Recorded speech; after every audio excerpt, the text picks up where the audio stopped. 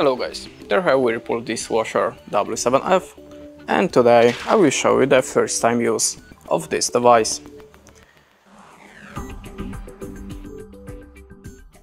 So if you turning on this device for the first time, in the first step switch on the appliance by pressing the on-off button. After that, hold the settings half load button for 3 seconds. As you can see, now we have a H. So, after 1 second the first available settings, letter H will be displayed. Now press the previous next to scroll through the list of available settings. Then press Start Pause to view and change the value of currently selected settings.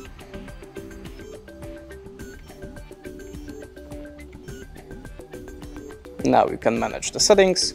The letter H is a water hardness level. Letter A is rinse height level. This option is a natural dry. This one is sound. This one is for factory reset. If you apply the settings, just click on the start button to manage the functions. Click on it again, and now you can go to the next function. And that's it. Thanks for watching, leave us a like or a comment, and goodbye.